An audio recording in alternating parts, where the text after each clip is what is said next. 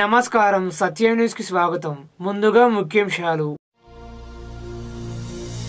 నమస్తే నవనాథపురం కార్యక్రమంలో భాగంగా పద్మశాలి భవన నిర్మాణ పనులు పరిశీలించిన ఎమ్మెల్యే జీవన్ రెడ్డి. పారదర్శకంగా ఓటర్ల జాబితా రూపకల్పన వ్యాఖ్యానించిన ఓటర్ జాబితా పరిశీలకులు మహేష్ దత్ ఎక్క. వేల్పూరు మండలం మంసాపు గ్రామంలో ఘనంగా సంత మల్లన్న జాతర ఉత్సవాలు.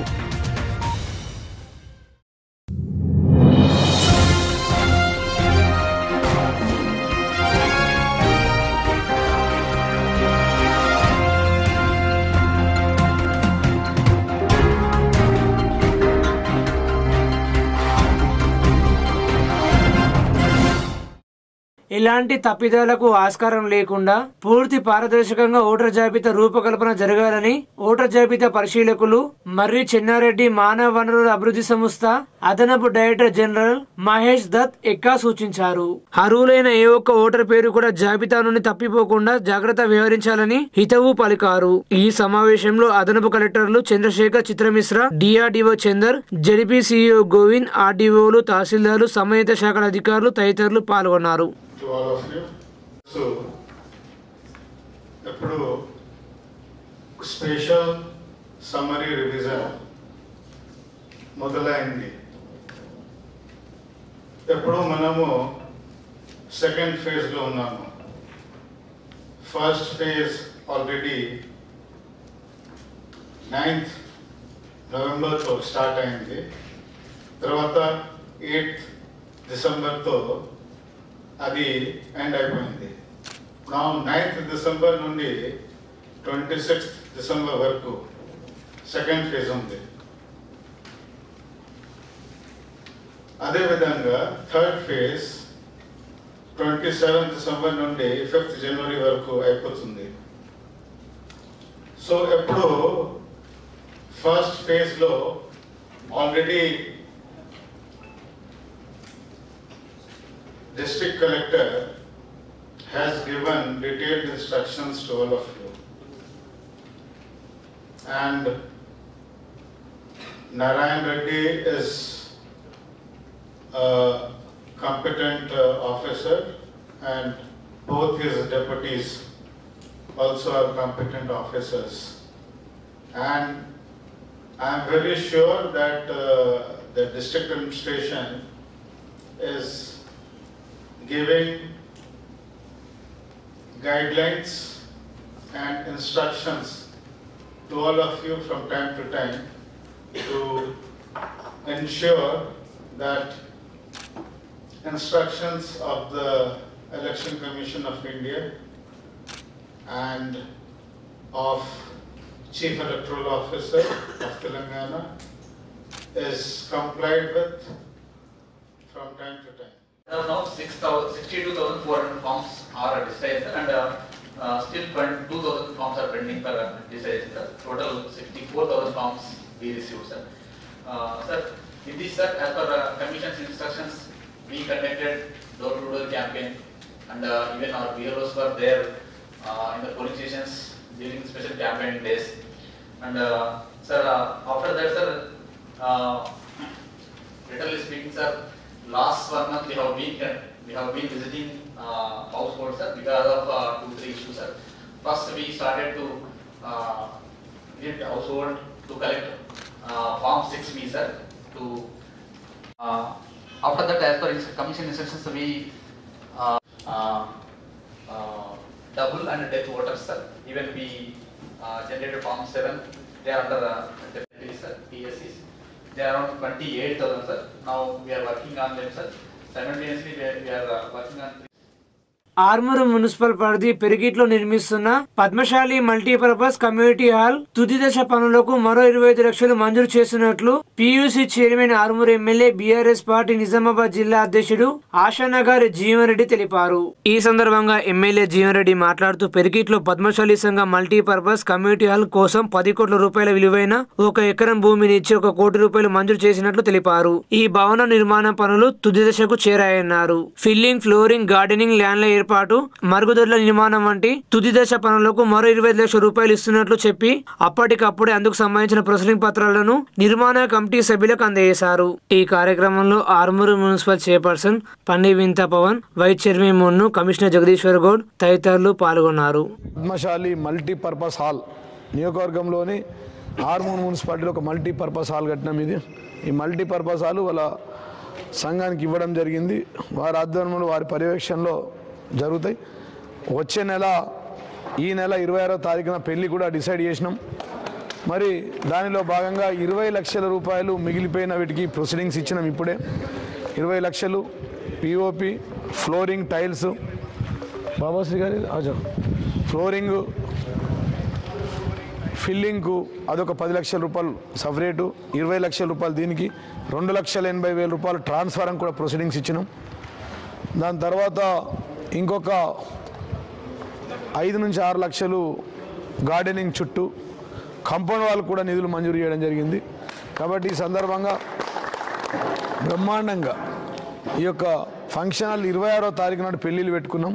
ఉచితంగా పెళ్ళిళ్ళు జరుగుతాయి. Multipurpose hall, multipurpose community hall Armoor మున్సిపాలిటీలో ఇప్పటికే మనం 6 నిర్మాణం చేసినాం. ఇట్లాంటి దాంట్లో ఇదొకటి తుది దశలో ఉంది.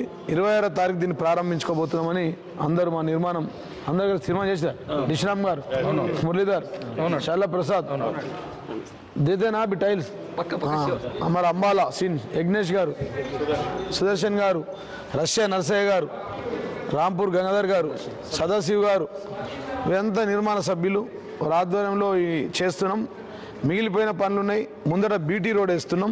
40 ఫీట్లతో వేసి జై మార్కాండయ్య చిన్న విగ్రహ నిర్మాణం చేస్తున్నాం. కాంపౌండ్ వాల్ చేస్తున్నాం. ట్రాన్స్ఫార్మర్ తీసుకుంటున్నాం. టైల్స్ వేస్తున్నాం. దీని చూటిగా బిల్డింగ్ చూటిగా మంచిగా ఒక 1000-2000 స్క్వేర్ ఫీట్లది లాన్ వేస్తున్నాం. ఇప్పుడు పార్కింగ్ అటు ఉంటుంది. తర్వాత ఇటువైపు మళ్ళీ ఒక లాన్లో గార్డెన్ వేస్తాం. బ్రైడ్ గ్రూమ్ 2 రూములు, పిల్లగాడి రూములలో బాత్రూములు, టాయిలెట్స్ నిర్మాణం కూడా జరుగుతుంది. మోర్తా మండలం దొనపల్ గ్రామంలో దళిత బంధు లబ్ధిదారులు తీసుకున్న యూనిట్లను ఎంపీపీ శివలింగు శ్రీనివాస్ పరిశీలించారు. ఈ సందర్భంగా ఎంపీపీ శివలింగు శ్రీనివాస్ మాట్లాడుతూ సీఎం కేసీఆర్ దళితులకు అండగా నిలుస్తున్నారని, ఒక్కొక్క కుటుంబానికి 10 లక్షల లబ్ధి చేకూర్చినందుకు వారు ఎంతో సంతోషంగా ఉన్నారని తెలిపారు. మంత్రి వేముల ప్రశాంత్ రెడ్డి సహకారంతో గతంలో లబ్ధిదారులు దళిత బంధుకు ఎంపికవగా వారు తీసుకున్న యూనిట్లను నేడు పరిశీలించడం జరిగిందని తెలిపారు. ఈ సందర్భంగా లబ్ధిదారులకు పలు సలహాలు సూచనలు చేశామన్నారు. సీఎం కేసీఆర్ నాయకత్వంలో మంత్రి వేముల ప్రశాంత్ రెడ్డి సహకారంతో ఎన్నో అభివృద్ధి కార్యక్రమాలు జరిగాయని తెలిపారు. ఈ కార్యక్రమంలో గ్రామ సర్పంచ్ పరసదేవన్న, ప్రజాప్రతినిధులు, నాయకులు తదితరులు ఉన్నారు.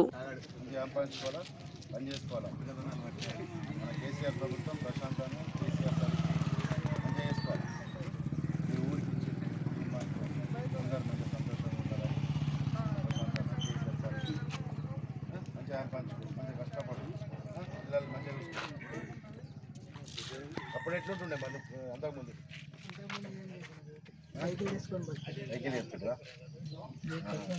ఇప్పుడు మంచిగా చేసుకో, పని మంచిగా చేసుకోవాలా. ఇట్లానే ఇంకా మనం సంపాదించుకోవాలా. ఇంకో 2 ట్రాక్టర్లు సంపాదించుకోవాలా. దీంతో అంటే ఖరాబ్ ఇచ్చింది, ఉట్టికిచ్చింది ప్రభుత్వం అని చెప్పేసి ఇది కూడా మంచిగా పని చేసుకోవాలా. పిల్లల్ని, కుటుంబాన్ని మంచిగా చూసుకోవాలా. ఓకేనా? వాళ్ళు ఇచ్చింది ఇప్పుడు ట్రాక్టర్ని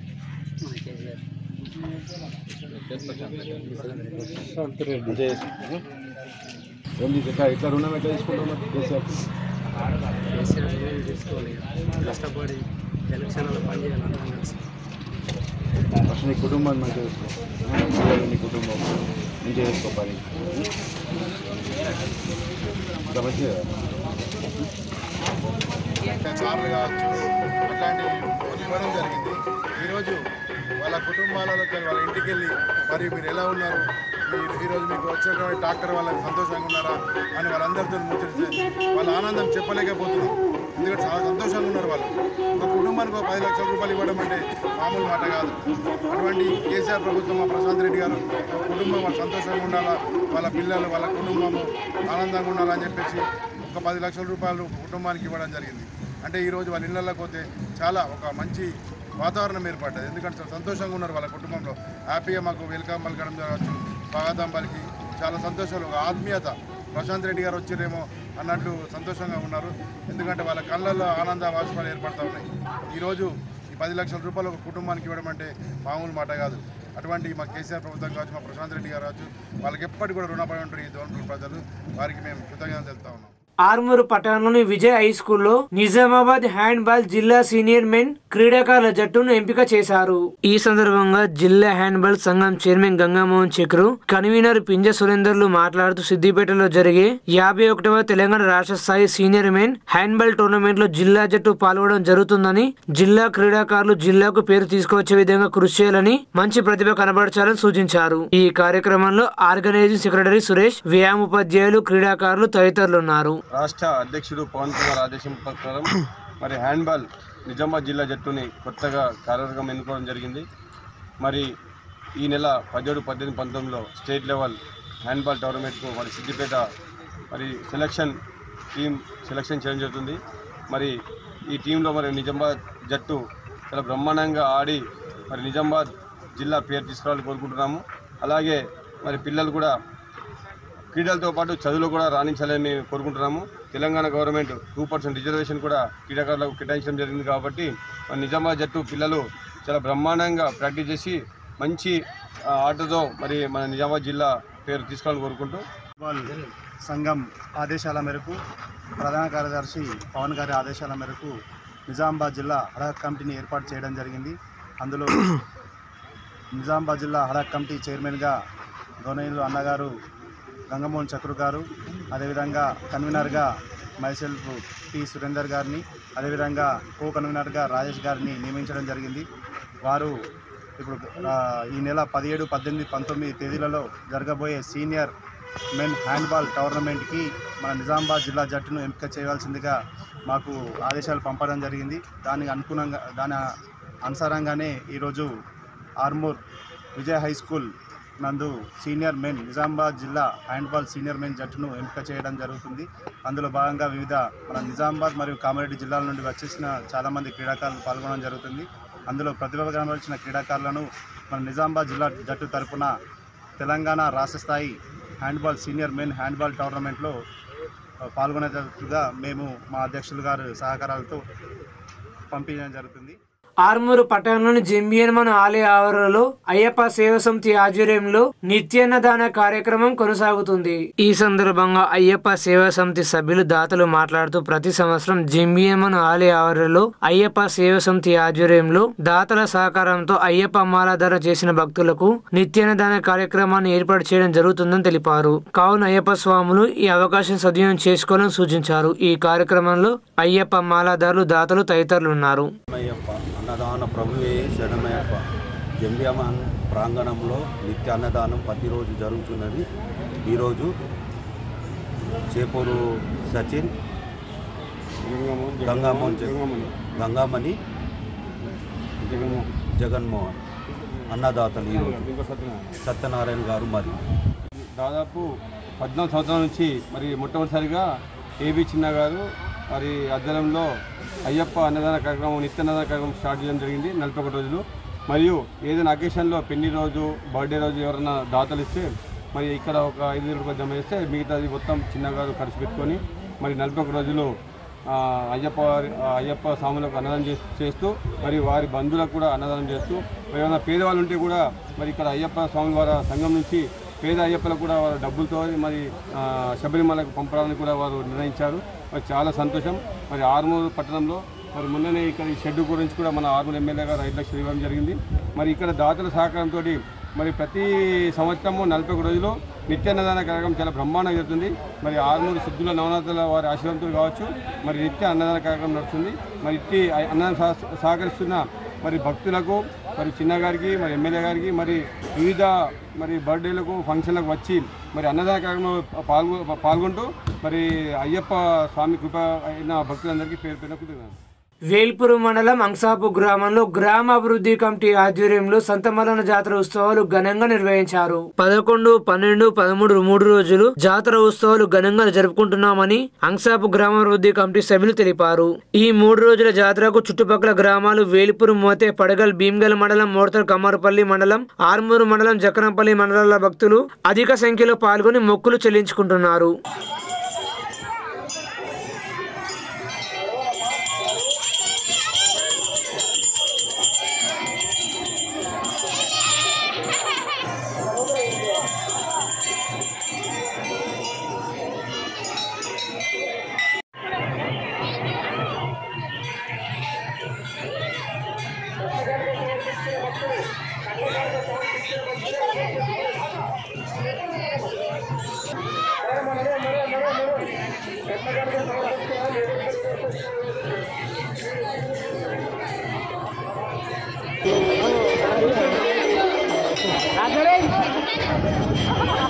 రాజన్ భాయ్, శివభాయ్ అందరూ అక్కడ ఉన్నారు.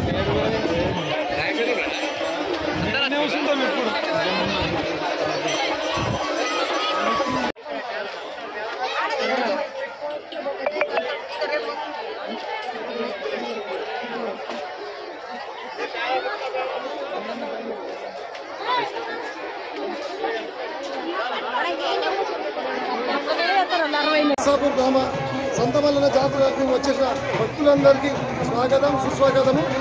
కోరుకున్న మొక్కులన్నీ ఎల్లవేళలా నెరవేరుస్తారని చెప్పి సంత మల్లన్న మీద భక్తి శ్రద్ధలతో మన ఒక 2 జిల్లాల నుంచి 3 జిల్లాలు, నిజామాబాద్ జిల్లా, ఆదిలాబాద్ జిల్లా, కరీంనగర్, ఆదిలాబాద్ జిల్లా, నిర్మల్ జిల్లా నుంచి చాలామంది భక్తులు వస్తున్నారు. వారందరూ మొక్కుల కోసం వచ్చి మా సంత మల్లన్న దగ్గర ఎల్లవేళల భక్తులు నెరవేరుతాయని చెప్పి ముఖ్యంగా దర్శనాలు చేసుకుంటున్నారు. వారి కోసం భక్తుల కోసము సర్వసిద్ధం చేసేసి వాళ్ళకి క్యూ లైన్లలో ఇబ్బంది లేకుండా, వాటర్ సమస్య లేకుండా అంసాపూర్ గ్రామం తరఫు నుంచి గ్రామ అభివృద్ధి కమిటీ అధ్యక్షంగా చేసుకుంటూ దానికి తోడుగా మా గ్రామ పంచాయతీ దానికి సహకరిస్తూ ఎల్లవేళలా సహకరించుకుంటూ జాతర జరిపిస్తున్నాము. ఎవరి భక్తులకు ఏ ఇబ్బంది లేకుండా అందరికీ మంచి జరగాలని కోరుకుంటూ సంత మల్లన్నకు అభివందనాలు చేసుకుంటున్నాము. వార్తలు ముగించే ముందు ముఖ్యాంశాలు మరోసారి. నమస్తే నవనాథపురం కార్యక్రమంలో భాగంగా పద్మశాలి భవన నిర్మాణ పనులు పరిశీలించిన ఎమ్మెల్యే జీవన్ రెడ్డి. పారదర్శకంగా ఓటర్ల జాబితా రూపకల్పన వ్యాఖ్యానించిన ఓటర్ జాబితా పరిశీలకులు మహేష్ దత్ ఎక్కా. వేల్పూరు మండలం అంసాపు గ్రామంలో ఘనంగా సంత మల్లన్న జాతర ఉత్సవాలు. ఈ వార్తలు ఇంతటితో సమాప్తం. నమస్కారం.